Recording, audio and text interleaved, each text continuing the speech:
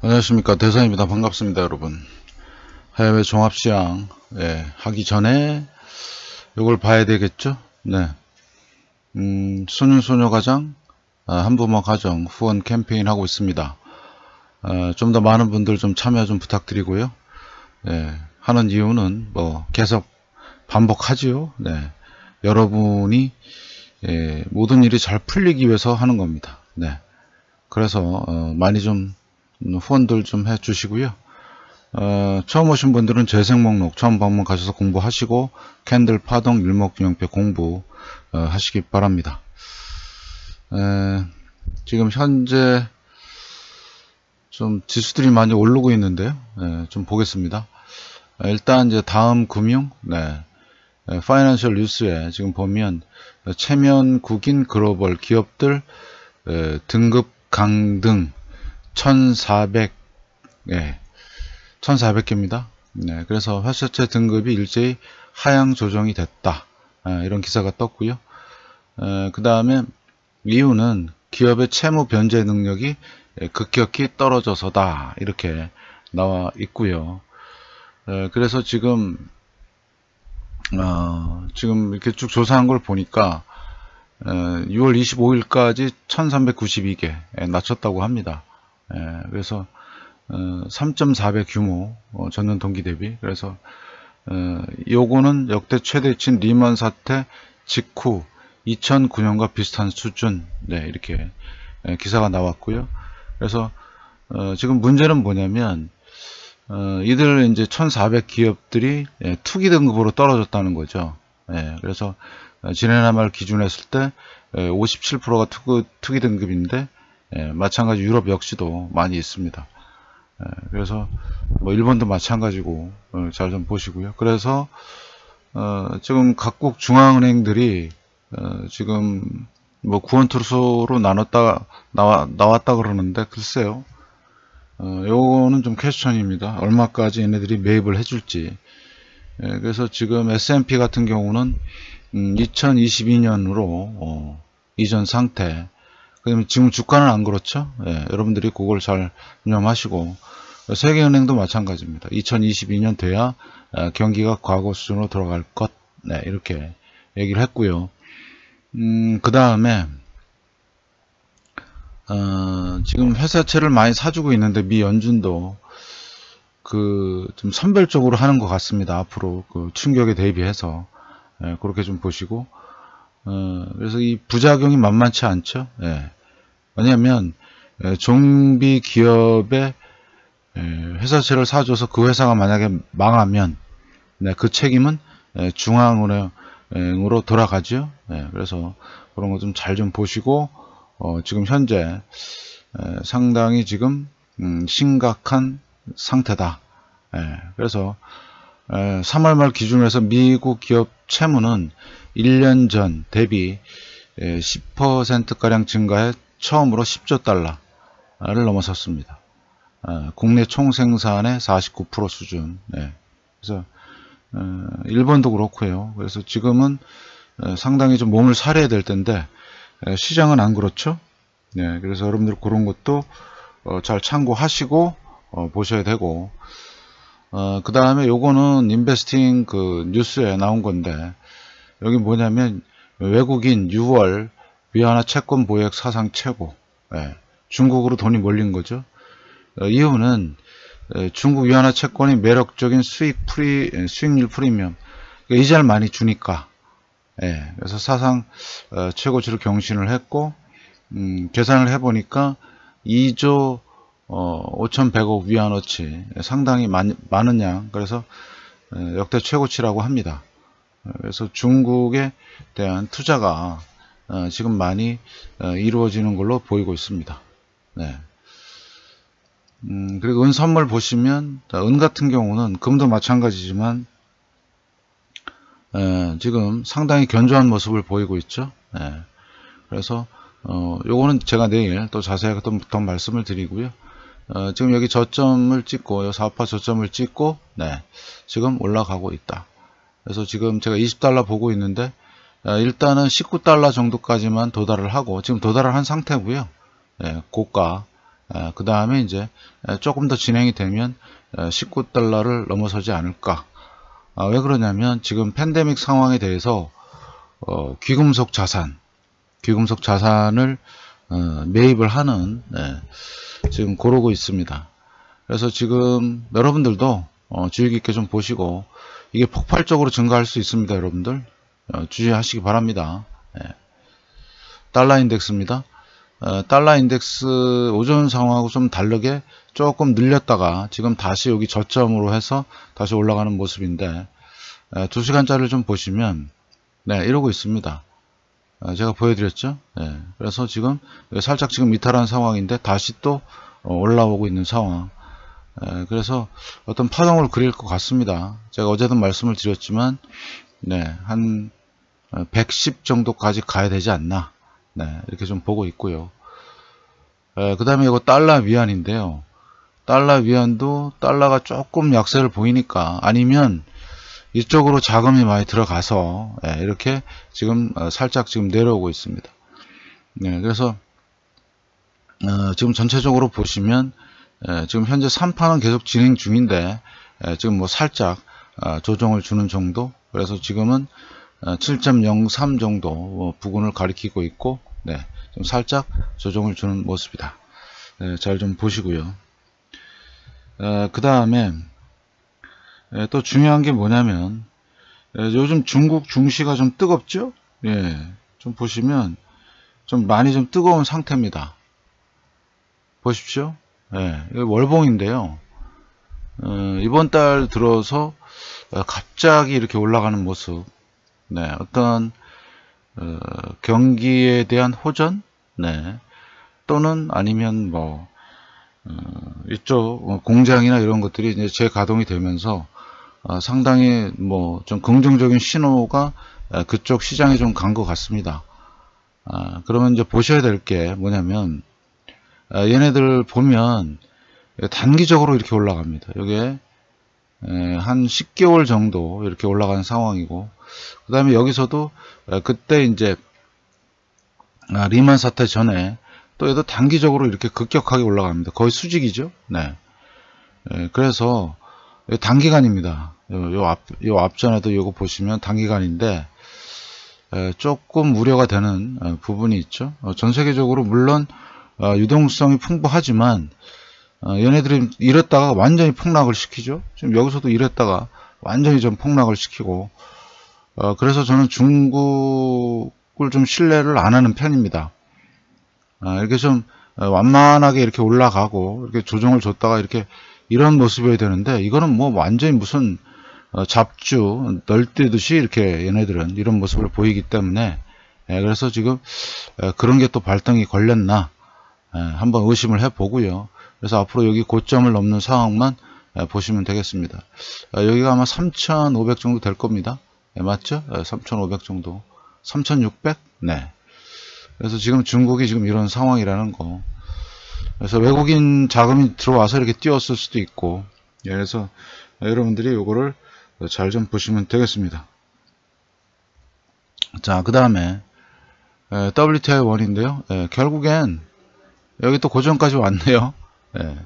지금 41달러. 41달러. 그래서 이제 봐야 되겠죠. 여기 고점을 진짜 얘가 뛰어넘는지, 어떤 경기 호조에 의해서 얘가 좀 이렇게 나가는지. 지표값도 지금 살짝 이제 위로 고개를 드는 모습이고, 잘 보셔야 되겠습니다. 내일도 또 잠깐 좀 보겠습니다. 자, 그 다음에 빅스 상황입니다. S&P500 빅스 같은 경우는 일단 여기만 잠깐 좀 볼까요? 지금 현재 여기 저점은 안 깨고 있습니다. 그 얘기는 뭐다? 지금 얘 가격이 지금 28, 지금 종가가 28.45, 좀 살짝 깼죠. 지금 30을.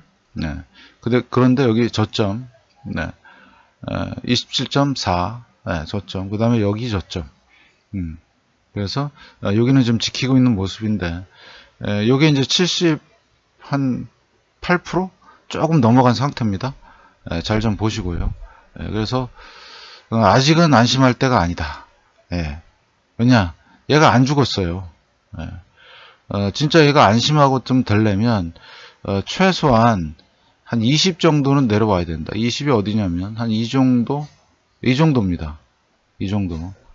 여기서 한참 내려와야 됩니다. 이 정도. 요 정도 부근을 내려와야 이제 진짜 안심하고. 왜 그러냐면 이쪽에 계속 지금 배팅이 들어가는 겁니다. 여러분들. 여기 한번 보십시오. 이러고 나서 한번 또 이렇게 조정을 주고 지금 이렇게 시도했다가 지금 기간적으로만 지금 보는 것 같습니다. 그걸 어떻게 하냐? 두께가 얇아지고 여기서 지금 완전히 바뀌었기 때문에 그러면 기간적으로 계속 여기서 그러니까 한 25에서 한 34에서 계속 머물다가 어떤 악재에 의해서 얘가 이제 폭등을 해버리면 자, 그런 상황도 염두에 둬야 된다. 이것 때문에 그렇습니다. 구름대 때문에. 아시겠죠? 구름대 때문에. 잘 좀 보시고. 그 다음에 S&P500 선물인데요. 오전보다는 많이 올라왔죠. 지금 보시면 1.2% 정도 지금 상승한 모습입니다. 그렇지만 제가 말씀을 드렸듯이 여기 연봉 한번 자 보십시오. 지금 여기 박스권 하나 둘 지금 세 번째 가죠. 한 번 그 다음에 두 번 도전 그 다음에 여기 단기적인 요 추세는 돌파했네요. 맞죠? 그러면 요 추세는 돌파 후에 자 어떤 모습을 보일까? 여기 걸릴까? 아니면 요 고점의 저항을 받을까? 잘 보셔야 됩니다.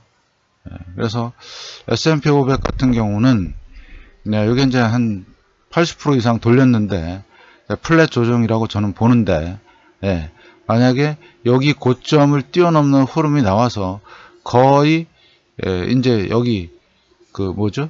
불규칙 조정으로 여기를 넘는 흐름? 그러면 나스닥은 엄청 가 있겠죠. 그런 것도 저 염두에 둬야 되는데 제가 볼 때는 여기 있는 이 매도 세력이 만만치 않습니다. 여기 올라오면 때리고 자 아무튼 2, 3일 지켜보시면 여기 올라왔을 때 어떤 행동을 보이느냐 그게 중요한 거죠. 글로벌 금융 세력들은 어떤 그 포지션을 지금 정하고 있는데 이거는 지금 비추세거든요. 보십시오. 추세가 아직 없습니다.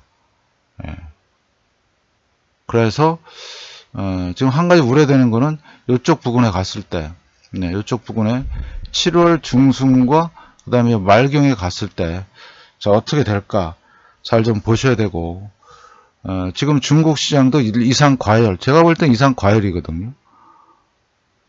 중국 경제가 뭐 확실하게 뭐 좋아진 것도 아닌데 주가가 저렇게 튄다.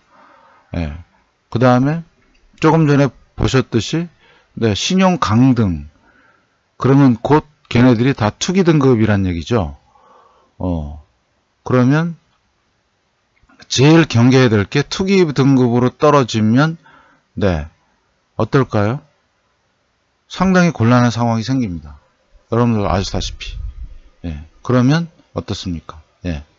요렇게 지금 횡보 지금 중이고 여기 음봉 잘 보셔야 되고 그래서 지금 전체적인 수준은 지금 플랫 형태로 간 게 거의 답니다.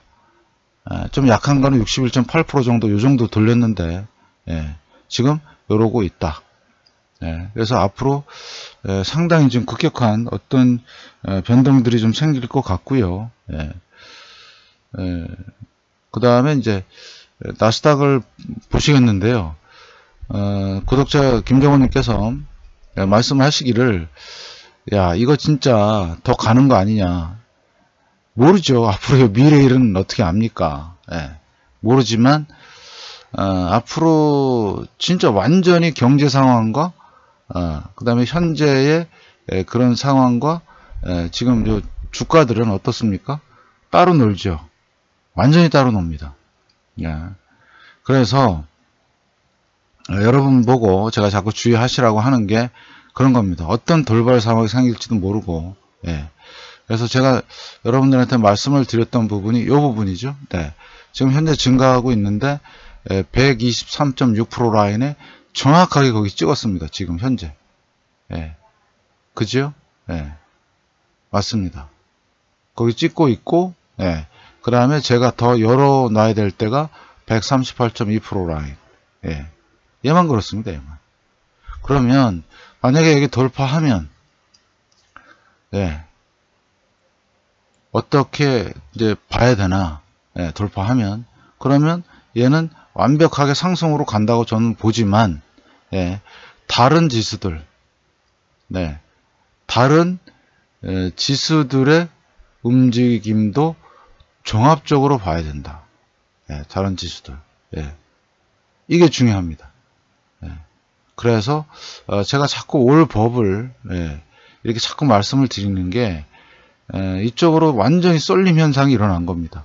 그것도 몇 개의 종목, 뭐 팡이라고 하는 그 5개의 종목, 얘네들이 지금 주도를 하는데, 저는 인정을 하는 경우는 물론 옛날 이제 구닥다리 생각이지만, 경기가 좋아지고,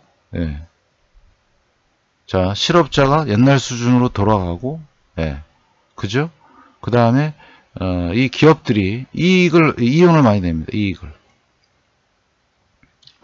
이익을 많이 내면 저는 인정을 하는데, 지금 그런 상황도 아니고 다 지금 부도나게 생겼고 망하게 생겼고 실업자는 넘쳐나고, 지금 그런 상황입니다. 그런데 얘만 유독 그래요. 얘만. 나스닥. 물론 언택트에서 뭐 4차 산업 뭐 그런 게 있는데, 조금은 좀 이 괴리감이 너무 벌어져 있다. 실물 경제와 괴리감이 너무 벌어져 있다. 그럼 만약에 지금 팬데믹 상황이 또 한 번 발작을 하면 얘가 과연 계속 치고 나갈 수 있을까? 저는 그게 아직도 퀘스천이고요. 그래서 지금 거기에 분수령입니다. 7, 8, 9. 근데 지금 여름인데도 여러분 가만히 한번 생각해 보십시오. 지금 우리나라나 미국도 그렇고 지금 여름인데도 불구하고 확진자가 늘죠. 증가합니다. 여름인데.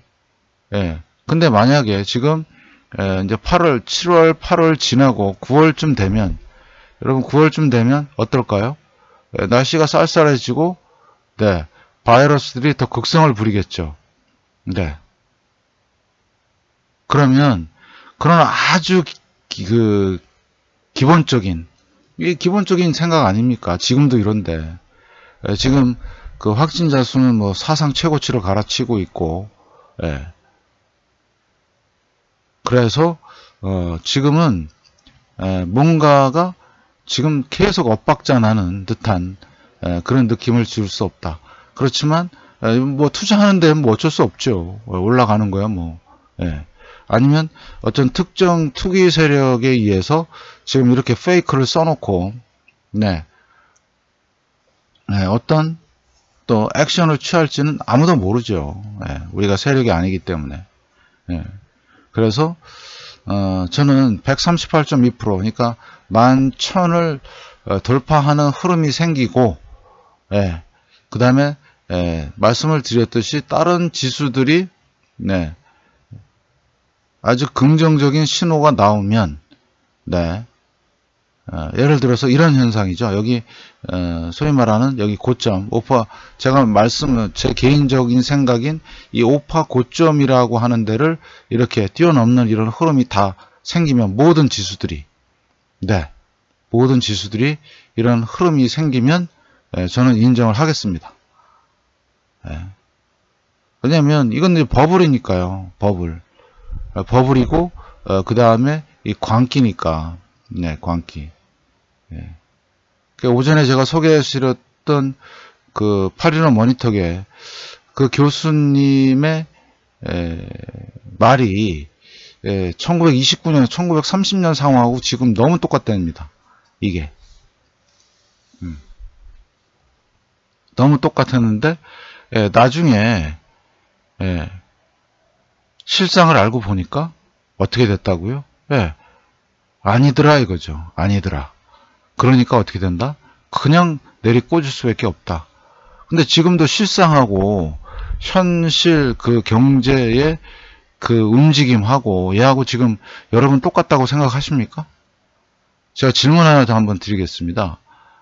지금 현재 경제 상황을 이 나스닥이 반영을 합니까? 반영을 안 하죠. 전혀. 예? 그러면 뭔가 그 눈에 콩깍지가 씌인 거죠. 예, 맞습니다. 콩깍지가 씌인 겁니다. 이거는. 예. 그러니까 얘가 이런 움직임을 보일 수밖에 없다. 아니면 그 진짜 말 그대로 이 세계적으로 이 컨트롤하는 그 금융 세력들, 그 똘마니들이 획책하는 걸 수도 있다. 극적으로 완전히 다 올려놓고 모든 지수를 다, 얘는 여기 돌파하면 불규칙 아니거든요. 대세 상승이거든요. 대세 상승입니다. 얘는 대세 상승. 나머지는요, 이제 불규칙 조정으로 가겠죠. 그러면 자, 누구나도 다 뛰어들겠죠. 지금 얘만 이러니까 저같이 의심하는 놈도 생기고, 과연 이게 갈까 더? 근데 자, 저는 이렇게 정의하기로 했습니다. 여기를 뛰어넘고 11,000을 뛰어넘고, 다른 지수들이 이 5파 고점이라고 하는 데를 넘으면, 인정은 하되, 그냥 열심히 저는 구경만 하겠습니다. 왜요? 현실하고 너무 괴리감이 커요. 그러면 금융 세력들 입장이라면 어느 정도 확 띄워놓고 이제 패대기를 쳐야 되겠죠. 그런 다음에 어떻게 할까요? 주워 드려야 되겠죠. 싼 값에. 바로 그겁니다. 그래서 지금 상당히 혼란스러운, 누구나가 다 느끼는 그런 상황이다. 그래서 여러분들도 그 점을 유념하셔서, 그러면 자, 조금 전에 제가 말씀드린 가정, 나스닥 같은 경우는 11,000이 넘어가고 다른 애들이 다 5파 고점이라는 데를 다 넘었다. 예를 들어서. 자, 그러면 다 환호를 하고 달려들겠죠? 저는 그걸 경계하는 겁니다. 너무 낙관적으로 생각하는 거는 지금은 무리다. 왜? 기업들이 다 파산하는데 뭔 투자고, 뭔 그걸 합니까? 한참 기다렸다가 해야죠. 그러면 또 이런 질문이 들어올 수 있습니다. 야, 그러면, 11,000 가고 12,000 가고 나스닥이 13,000, 15,000 가면 어떡할 건데? 그래도 저는 구경할 겁니다. 왜? 거품은 꺼지게 돼 있으니까. 제가 토요일날 올려드린 영상에 연준이 밑장 빼는 거 제가 말씀을 드렸죠? 걔네들도 부담이 있으니까 밑장을 빼는 겁니다, 여러분들. 크게 좀 보시고. 자, 그러면 만약에 조정다운 조정이 안 나오고 계속 횡보만 해도, 지금 이제 기업 파산이라든가 아까 그 기업들의 강등, 이런 것들이 이제 본물 터지듯이 막 터질 겁니다. 그러면 아까 10조 달러 정도라고 그랬죠. 그 쓰나미는 어마무시할 겁니다, 여러분들. 기대하셔도 좋습니다. 왜? 이번에 그거 정리 안 하면요, 연준도 알고 있겠지만, 결국엔 다 나락으로 떨어지는 겁니다. 나락으로. 그래서 여러분들이 그런 좀 잘 좀 유념하셔서 판단하시고, 이제는 투자니 이런 관점이 아니라 좀 관망을 하시고, 제가 말씀을 드린 대로 자, 위기 대비, 위기를 대비하시는 게 좋으실 것 같다. 지금 이렇게 발광하는 거 보니까 상당히 좀 더 어마무시한 그런 게 터지지 않을까, 저는 그렇게 한번 예상을 해봅니다. 자, 마지막으로 지표값은 계속 다이버전스 잘 보시기 바랍니다. 여러분들 아시겠죠? 자, 그래서 우리는 그 위기 시기 때 잘 견디려면 네, 하시면 됩니다. 예, 최고의 수행이고 최고의 공부입니다. 그래서 여기 계신 모든 분들이 만사여의 원만 형통하시기를 축원드리면서 대사는 이만 물러가겠습니다. 여러분의 구독, 알람, 좋아요, 공유 꼭 좀 부탁드리겠습니다. 대산이었습니다. 고맙습니다.